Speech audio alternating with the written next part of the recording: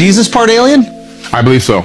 And was he part alien and trying to do good? Yes, I believe so. So he was breaking away, he was using his power, and he's like, yo, what these aliens are doing to us is fucked up. Right. We need to break free from that, and I'm going to liberate the people. Yeah, so you have to understand, you're right on point. There's good and evil in everything. Jesus is the man, bro. Yeah, there's good and evil in everything. We're all part alien at this point, right? Absolutely. It's in our DNA. Oh, fuck. I thought he was a little bit more. Well, he was more. He was a little bit more, yes. How was he a little bit more? Well, if you look at the Apocrypha text, you discover that not only was Jesus' mom a virgin birth, but his grandmother was also a virgin birth. Nobody ever talks about that in church, and they hear about that in Sunday school. Wait a minute. So his grandma, wow. Yeah. So you see this establishment of this particular bloodline. Yeah. And then all of a sudden he comes through the womb and then begins to regain all of his own memories, right?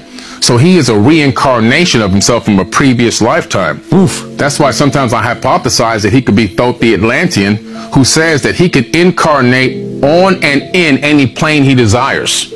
Could he have decided now to come back through the womb? So Thoth the Atlantean was the king of the Atlantean Empire. Yeah, he was one of them. Or one of the leaders of the Atlantean Empire. He is reincarnating inside Jesus. Yeah. And why has he chosen to help the people instead of enslave us like he did in the past? Good question. When you look at the ancient text where Jesus gets all of his information from, the Emerald Tablets of Thoth. We need to talk about that on the tablets, bro. 38,000-year-old text. In there, in the book that I wrote about it, I line up the Christian text and I line up Jesus's text from the New Testament. A lot of the times these God figures or these leaders would have scribes. Right. He actually wrote it down himself. He actually put it onto these tablets. And what is he writing in? What language? Well, it looked like the language was runes, R-U-N-E-S. Okay. And in this text, he writes about coming to this planet after the Great Flood, and seeing the temples of ancient Kemet sticking up out of the mud, and actually going on a mission to help rebuild civilization. Not that it was for the first time, but he's rebuilding it to a high level. So it was already built, destroyed. He's like, hey, let's run it back again. Right. His father sends him on a mission. His father says, go to the land of Chem and do the plan that ye know of.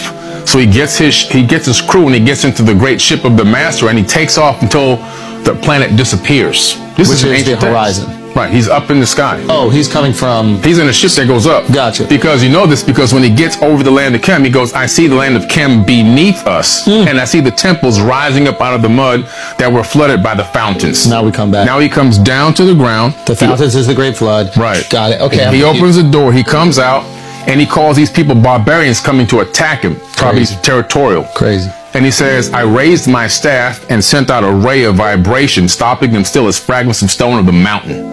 So now he's got a stun gun that can freeze them in their tracks. That's fire. That's technology. That was the spaceship. But But we have something right now in the military called the active denial system. Which is? It's a system that works just like what he described in ancient tablets, where it sends out a beam, a ray. Type in active denial system, put it up there. It sends out a beam at a crowd of people coming to attack, right? To riot or whatever. And it stops them in their tracks. It makes them feel like they're in pain, makes them feel like they want to vomit, put voices in their head. Wow. Whatever you want to do, you can program the frequency into their body to make it do that. Is this what the people said they were experiencing in the Cuba? Yeah, like the base in Havana syndrome. Okay. Keep going. All right. So so then here's the key about the God thing. Him, not wanting to be one of these gods. When he released them from that, he started talking to the people peacefully, and they started groveling at his feet. And he said, no, get up. He said, I'm a son of Atlantis. He didn't say I'm God. And he said, I'm a son of Atlantis, and I'm here to bring you back up to a high level of civilization. And he worked with the people for a couple thousand years to rebuild that civilization. Before he left, and he told all of his people that came there with him, spread out around the planet. This is how Atlantis advanced again. Spread out around the planet and duplicate what we did here. And this is where you see similar stories across ancient texts around the world. Correct. And those similar stories are higher intelligence comes to us, bestows upon us this wisdom after the floods.